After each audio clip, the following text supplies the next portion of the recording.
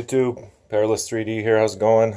Just finished a workout. I've actually got 2 more sets to go. The hair on this guy, eh? It's been a little while since I've done a non-video game related or reviews, unboxings, that kind of stuff. The usual stuff I do on my channel. At one point, for you loyal, faithful followers, I had a series up on my channel called A Journey Back to Health. Seems like forever ago now. This is a few years ago, at least 2 or 3 years, even 4 years at this point. Jeez. Time goes by fast. I had a playlist on there with a whole bunch of videos. I was documenting everything, being super scientific about it, and I decided that that's not the right approach for me. I got through about 3 or 4 months, got really fit, put on some good muscle, lost some weight.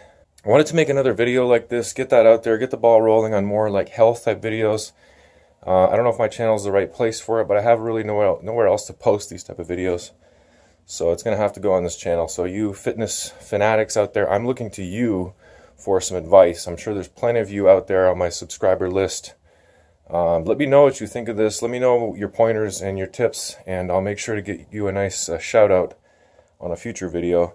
But I want to share with you my exercise routine. As I said, it's a little bit less stringent, I guess you could say, a little bit less scientific, a little bit less statistical and measured, and more of just going with my gut, going with what works, dropping what doesn't work, and then just using my individual body type and my fitness level to really work with me instead of against me. So I will share with you the number of sets I do, the number of reps, my basic exercises, which don't really include any leg exercises at this point. For legs, I'm actually neglecting it, but I'm mostly doing running and jogging. That's pretty much it, honestly. There's an ab workout I do that has a little bit of leg involved, but not a lot. The way I figure it, if I can get my upper body more in shape, I'll have more room after that to work in my leg workouts. But I'm honestly not too worried about the legs because I do have strong legs and they're relatively still in good shape, so I'm not focusing as much on the legs. And like I said, I will get some workout from the running and jogging. Maybe not as much as I'd like, but enough to stay fit. So first, what I'll do generally is I'll have a nice 5-10 minute stretch warming up phase of my workout, and that involves just basic stretching, you know, different arm stretches, pulling, pushing. I really don't know a lot about warming up, and it's a bit of a controversy online. A lot of mixed opinions of whether you should warm up or not, the type of warm up you should do. Some people say just go into your resistance training right away and do like a lighter set to start as a warm up. Other people say no, it's very important to get completely warmed up. Speaking of warming up, some people say that it's actually better to have a warm environment when you're working out and when you're stretching as opposed to a colder one. Apparently with colder rooms or wind and stuff like that, or even a fan, the risk of pulling something and injury is higher. I don't know if that's true or not. You guys can tell me. After I do about a 5-10 minute warm up, I will jump right into push-ups. I've got an app on my phone right now that's called 100 Push-Ups. Highly recommend it for anybody that's looking to do 100 push-ups a day, or just generally, even if you can't do 1 push-up, they gradually increase in intervals until you can do 100. So you might start off with doing, say, 3 sets of 1 push-up, and then once you do that, they'll move you up to doing 4 sets of 5 push-ups, or you know, they gradually work you up to it, and it's a nice gradual ascension. It's not like a sharp increase. There was only a couple occasions where I wasn't able to do the full set, and what I do is I just go to failure. Like on this last one I did. I today reached another milestone. I did 125 push-ups, not in a row. There's no way. But the last set, right, it was something like 13, 13, I want to say 12, 12, maybe 10. I don't know the exact number anyway, but after the 10 was like a 30. And I thought, like, holy crap, there's no way I'm going to be able to do 30 push-ups in a row. And of course I wasn't able to. So what I do in that case is I just go until failure, and then I do the rest on my knees. And then at least that way I'm finishing it.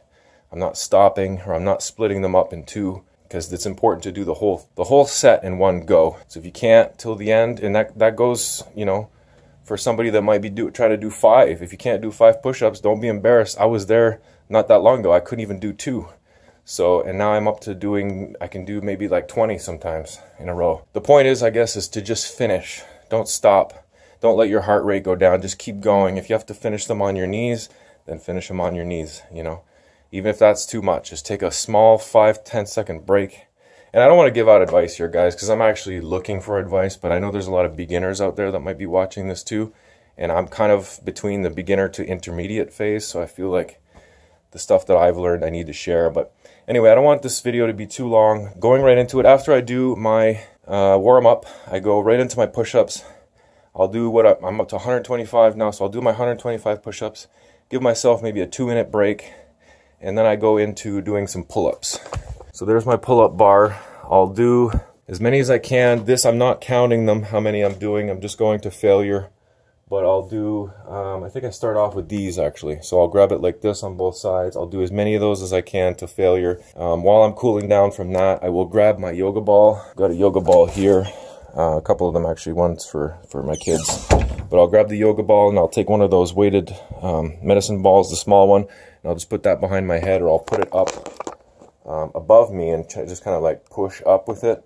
I'll do two arms straight, one to the side, go straight again, switch hands to the side. So it's always side, center, side, center, side, center, so that I work the side abs as well as the center abs, whatever you call them. I'm not good with technical terms. So yeah, I'll alternate between pull-ups and ab exercises. I'll do 3 of each. Once I do the this method here, whatever you want to call it, I'll switch and do the underhand grip. Do as many of those as I can to failure.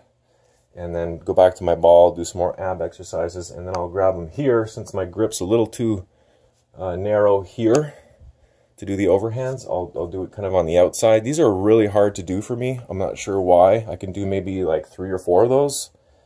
And it's kind of disappointing when I go to the park with my kids. They're all playing on the playground equipment, and I can't do those like I see people doing online or on videos all the time. And it looks like it's a great shoulder workout, but I just can't do them. Not only that, but on my left arm, for some reason, right here, right in the middle where my elbow is, on the inside of my elbow, I've got a tendon there that really hurts when I try to do those for some reason. So I try to go easy. I don't want to hurt myself and not be able to do my workouts anymore. So I'm going really easy on those. But once I do 3 sets of the pull-ups, 3 sets of the balls for ab exercises, I will switch to doing some bench presses. I've got about 85 pounds on there, which I know you buffs out there are not, you're gonna laugh at me for only putting up 85 pounds, but it's what I can do. It's what I can do, and I'm actually proud of myself because I started off at 60 and I'm at 85 now. Actually, no, I started off at 50, including the bar, and now I'm at 85. Almost ready. I can do more than 12 now.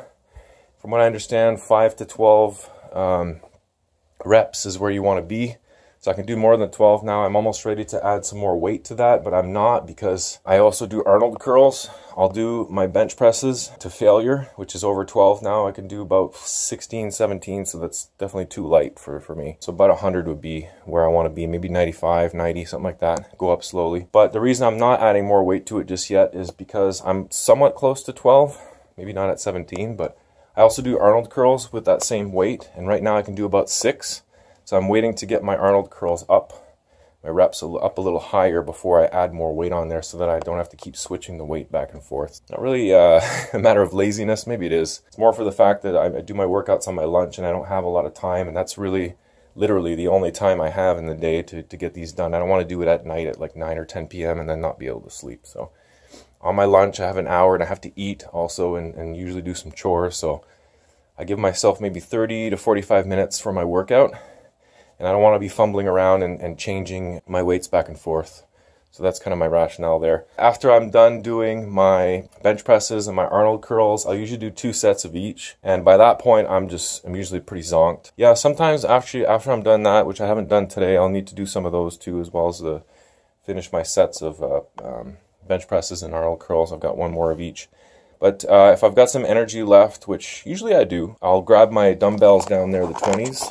And for my push-ups, I have those push-up things, by the way. I don't know what they're called, grips, whatever. For my dumbbells, my free weights, what I'll do is I'll just do some basic curls, 2 hands at once. I notice a lot of people doing 2 at once. Not sure what the difference is, maybe just time saving. Do them both at the same time. Sometimes I'll alternate between doing some of those, some curls, and then going back to doing push-ups or some other.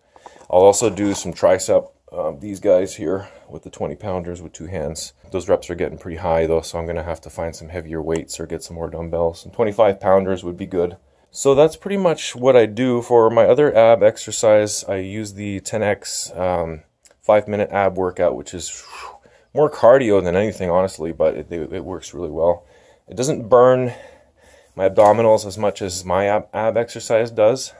So I think what I'll do is I'll keep alternating back and forth between the 10X and my own personal ab exercise, because that seems to be working out for me. So yeah, in a nutshell, kind of a longer video than I wanted to make, but I really need the community out there, you guys, to let me know, what am I doing right? What am I doing wrong? What can I do to improve? What can I do to see faster results? I'm all about the hard work. I don't mind putting in the hard work. I'm not seeing the results as fast as I would like to, and I'm sure that's a common complaint from people. But I want to cut down on body fat. Right now I'm at about 175, 180 pounds, something like that. I'd like to get back down to a consistent 160, 165, which is still in the healthy range. My body fat count is probably like easily 23, 24% right now. So that could come down. That could come down easily 10%, and I'd still be well within the healthy range. My goal is to reach 15% body fat, so that would be pretty close to that. But I know even at 15%, you're just going to start to see the definition, especially around the abs, since men tend to carry their weight more in the gut.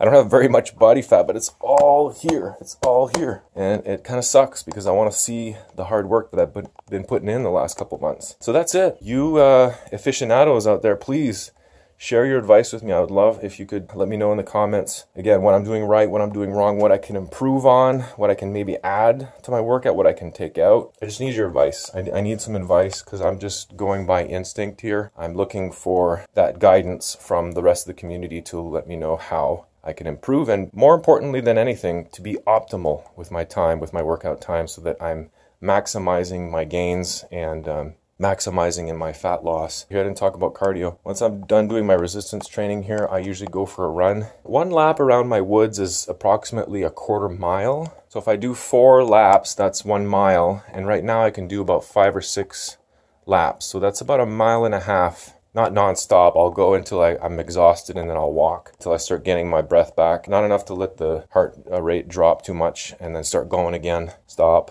walk, run, walk, run, walk.